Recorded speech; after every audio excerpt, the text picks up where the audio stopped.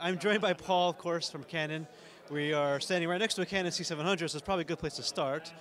Now, there was not much new this year at the show. That doesn't mean that you guys are resting on your laurels.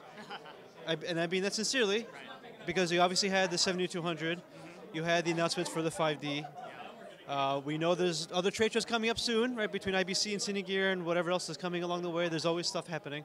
However, right, a little wink wink from Paul officially. But let's start with the C700 because it's right behind us. So obviously it's a sort of a evolution of the very successful C300 Mark II, C500 family. Different form factor. You guys are targeting it to a sort of a more narrative, episodic television market? Absolutely, yeah, absolutely, Jeff. So I mean, honestly, the big thing about this camera and where it comes from is the fact that we have had a lot of people come to us from the narrative industry, from the cinema industry, and say, we love the look of the C300, we love the look of the C300 Mark II, but we need to be able to put our accessories on these cameras. We need to be able to power our accessories. You need to give us a camera that we can actually use in the studio setting. And so that was really kind of the impetus behind it, was to make a studio camera, but still have the the pedigree of our Cinema EOS line, because the colors, the sensors, everybody really likes that. So. And yeah, I mean, absolutely. That's always the first thing people always say is, I love the way the camera looks. And by far, we hear that like probably more than anything else because of that sort of magic that Canon's building into it. But you did things like you put a screen on the side and a screen on the other side, right? To make it a little bit friendlier? Yeah, it's definitely, and that was kind of the big thing, was to make it more friendly about, to the industry. And see, any AC walking up to this camera will look at it and already have kind of a familiar idea about how this camera works. It's really kind of based on what how the industry is moving in terms of this size of camera. But it still carries a lot of interesting things from the C300 Mark II. We have the ND. I mean, the front almost looks like a C300 Mark II in a way. We have the ND filters, the same system as the C300 Mark II. And a lot of the menu and everything is, while it looks totally different, it still kind of harkens back to the Canon menu system. So the nomenclature is the same and all that stuff. It's just makes much more sense to people coming from that film world. And one interesting thing, which I don't think we talk about quite a bit, is the fact that you have a global shutter version of the camera too, for specific applications in sports and whatnot. Yeah, absolutely. And so that was at NAB.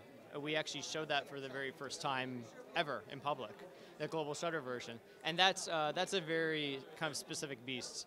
Really meant for those people who, obviously, like you said, sports, high motion, high speed kind of stuff. It harkens back to the CCD style of image capture.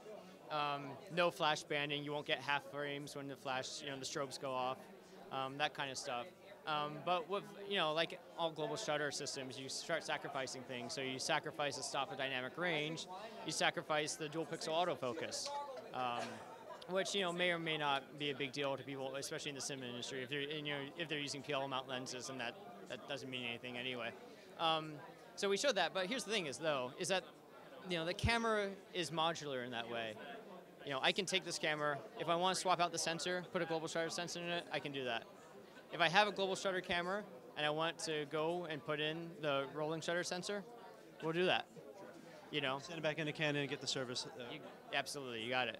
That's great. Speaking of lenses, obviously, this one's one of the locking EF mounts with the 18-80, which we know the announcement was the companion lens, the 70-200. The 70-200, yeah. Which we don't have with us today, but the genesis, of course, is that sort of small form factor, but you need the servo without, the 17-120 is beautiful, but not for everyone, right? So. Yeah, the 17-120 is a hugely popular lens, a very beautiful lens, but it's expensive and it's heavy.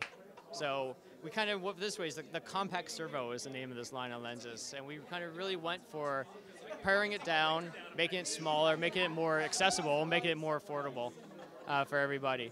Now, the 70-200s that we showed at NAB, really the only difference is the name. Physically the same, you mean? Physically, everything is physically exactly the same on the two lenses. In fact, we were doing a test shoot on it prior to NAB with both lenses, and I had both lenses in my hand, and you can't tell the difference between the two. So that's something that's really interesting, is that you can have two lenses that are perfectly matched physically, so that you won't have to really change anything along accessory-wise for them. And that's important. Obviously, dock shooters, I mean, we just did that lens series. We're still doing that lens series. We're releasing those videos with Matt Porwall. And one of the points he always drives home is, as a dock shooter, you can't be glancing at your lens. You don't have the luxury of an AC all the time. So you got to just know where everything is. So being able to switch between the two focal lengths, and that's a huge amount of range, is hugely important. Right. So basically, 18 to 200, you cover in 2 lenses that are perfectly matched in the same size. So same color, everything like that. And then you add the teleextender, right? And then you get... Yeah, you can do that. So you have some crazy focal lengths at that point. That's great. And obviously this camera too is things like the Canon RAW, which we know is very, very powerful, a lot of flexibility with the post-production side. So definitely designed for that market as well. But built, the idea is that it's more streamlined in that it goes right on the back of the unit. No more external kind of hardware stuff. Yeah, absolutely. I'm glad you brought that up actually. And we don't have it here, but so we teamed up with Codex to create the RAW system for the camera, and it is Canon RAW. And one thing that people about Canon RAW is that it's uncompressed, but that means it's very beefy. So it's hovering around that 14 megabytes per frame in Canon RAW. So it's a beefy RAW, and that's why it kind of makes sense, especially on this camera, where it's actually beefier on this camera than it ever was in the C500 or the C300 Mark II. To team up with Codex, kind of the leader in RAW capture. And make it so right now. So it would actually extend if we were to pantomime it here. It would actually be about this size right here with the recorder on there. But then you don't have to mess with wires. You don't have to do anything like that. You have the super stable Codex system built into it. So when you say beefy, you're talking about the format, or are you talking about the physical build, or both, or? Yeah, we can apply that term to both, but really, at that point, I was talking about the actual file format. But the unit itself is beefy. Like it really just connects right into the camera. It becomes a part of the camera. It almost doesn't feel like it's separate from the camera at that point.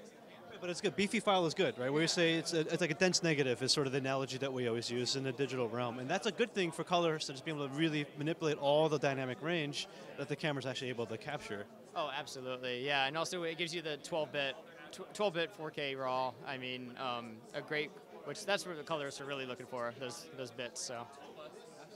So great, thank you again, Paul, for joining us. Again, there's a lot of kind of new things coming, and always looking forward to whatever you guys have up your sleeve. So we will see you probably at CineGears the next time I'll see you.